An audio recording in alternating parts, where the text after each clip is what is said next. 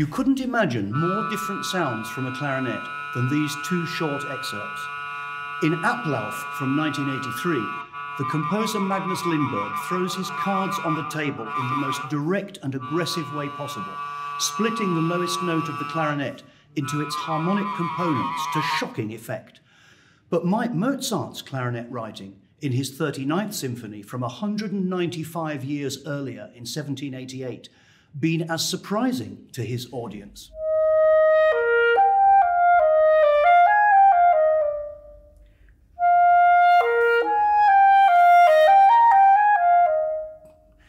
As the first major composer for the clarinet, his public would surely have been amazed and delighted to hear this instrumental newcomer, even if familiar to them, used in this prominent and soloistic way.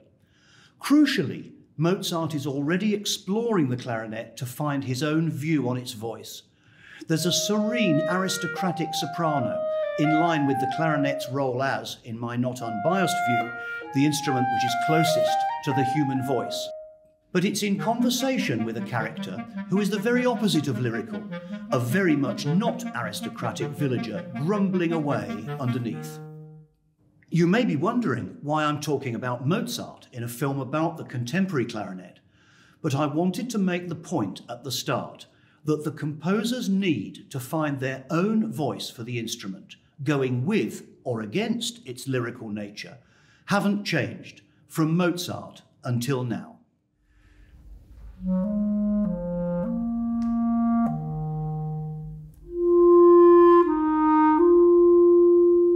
One of the most significant examples of a composer getting it spectacularly right, a little more than halfway on the road from Mozart until now, is the set of 3 solo pieces by Stravinsky. Here's the first, a folk song-like meditation. Here's the second, a totally different kind of music, using the agility of the clarinet to depict birds in flight, with added freedom given by the absence of bar lines, a significant difference from most earlier clarinet music.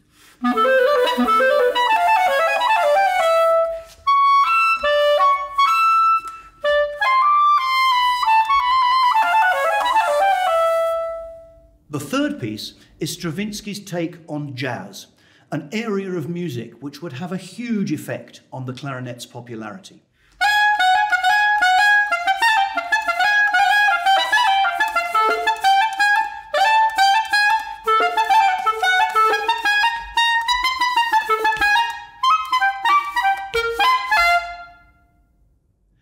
Very often in London Sinfonietta programmes, a composer might ask us not only to make use of effects we spent our early playing years trying to avoid, but to control those effects precisely.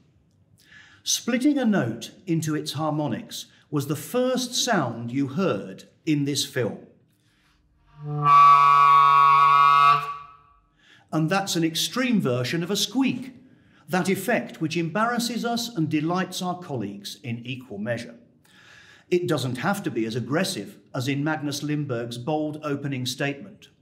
Listen to this passage from Alexander Ger's paraphrase on the dramatic madrigal Il combattimento di Tancredi e Clorinda by Claudio Monteverdi of 1973, probably one of the longest titles in the repertoire, where he uses multiphonics to represent shivers of fear in the restless night before a fight to the death.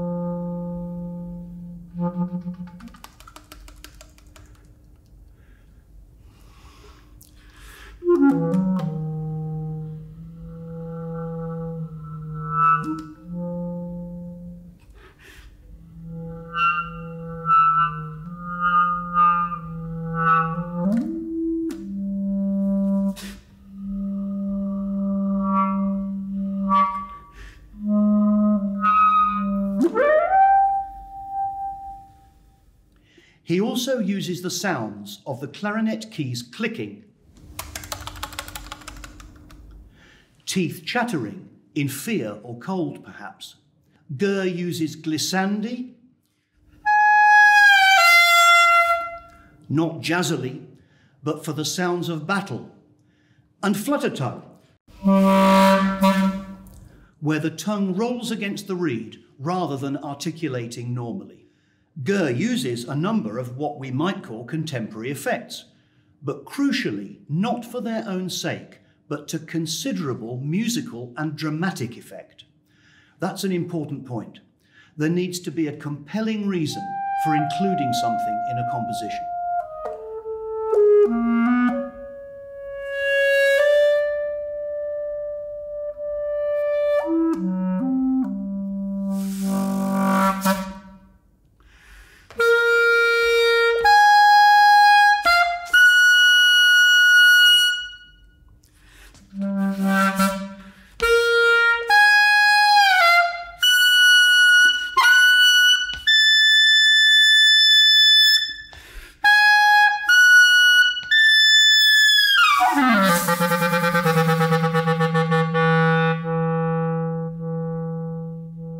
We all spent time, perhaps in our very first clarinet lessons, trying to avoid air escaping from our mouths as we blow down the clarinet. But in today's music, we're sometimes instructed not only to let air escape, but to play with perhaps only air, or a mixture of air and tone.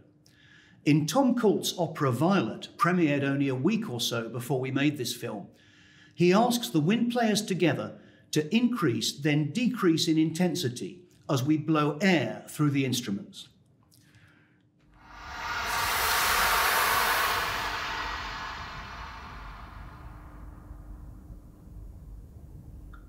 Another example of this skillful use of air sound, this time mixed with tone, is also clear in this passage from Icon by Emma Ruth Richards, where the blurred effect highlights the clarity of the more normal sounds around it.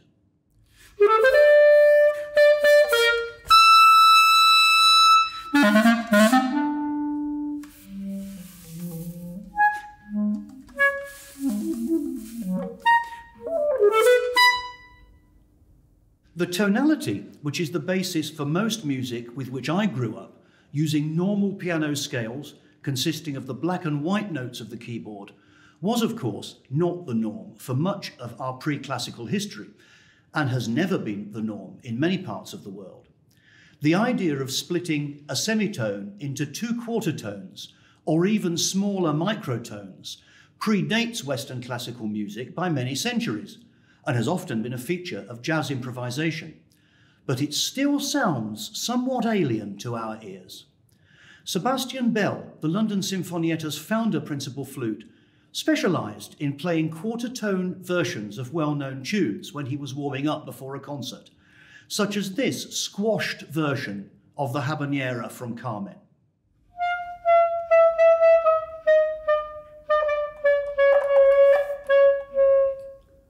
A fun party trick, of course, but listen to how Edison Denisov combines quarter tones with glissandi to create a sense of nervous exploration at the opening of his solo clarinet sonata.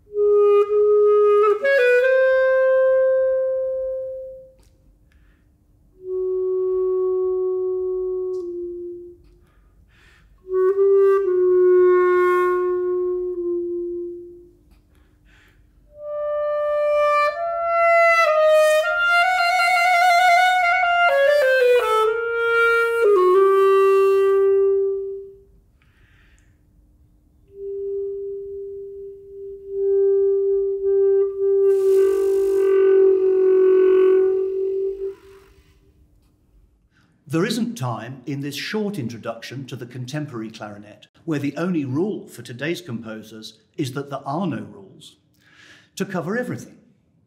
I haven't covered slap tonguing or circular breathing, for example, But no matter. There are countless sources of information on contemporary playing techniques, including Bruno Bartolozzi's pioneering New Sounds for Woodwind of 1967. And these are invaluable to players and composers. But I would urge composers to beware. Think back to Stravinsky in 1919 and how he wrote 3 short pieces, each new in sound and each finding a clear voice for the instrument. In this film, I've tried to choose some examples of composers using modern techniques in a way that means something dramatically and emotionally, and which explores their idea of the clarinet's personality. I hope you'll perhaps go on to listen to the complete pieces and maybe explore some others. Contemporary doesn't have to mean complex. I'll leave you with this piece from Simon Holt's Brief Candles. It's called Art Object.